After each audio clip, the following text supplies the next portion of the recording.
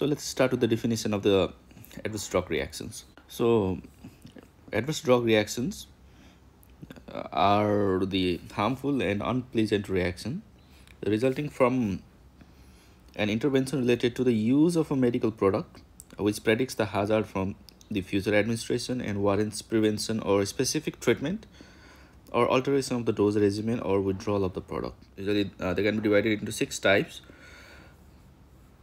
and we'll use the mnemonic A, B, C, D, E, F to remember the 6 types. So let's start. The first one is type A reaction. So we can remember it using the augmented, which starts with A. So these type A reactions are the dose related reactions. Like the adverse effects, they can occur at either normal dose or overdose.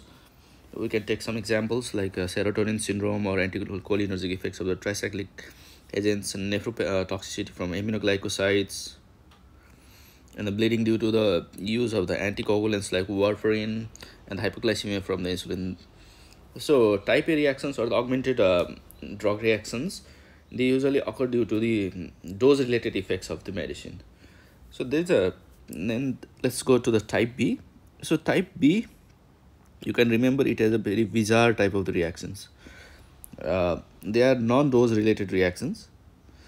Even a single and very little exposure might be sufficient to cause the reaction, and any exposure can trigger the reaction. For example, you can take allergies or anaphylaxis reaction to the antibiotics or any other drugs. Similarly, the aspirin induced asthma. These are non-dose related reactions.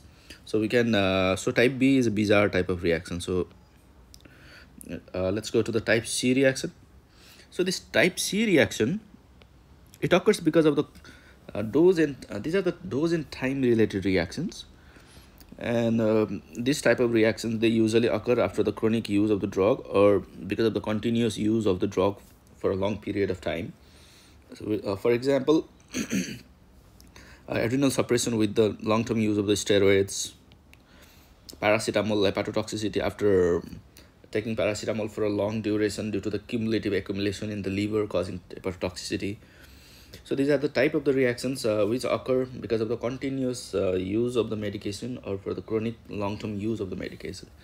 So you can remember this group. Type C is chronic, continuous. So next group of the adverse reaction is type D adverse reaction, or you can remember it as a delayed reaction. So these are time related reactions, and they usually occur after the prolonged use of the drug and may appear after many years of the treatment, or and they can occur even after stopping the treatment. Like it can occur many years after stopping the treatment. Some of the examples include dyskinesia from the antipsychotics, like bladder carcinoma after treatment with the cyclophosphamide. These are the examples.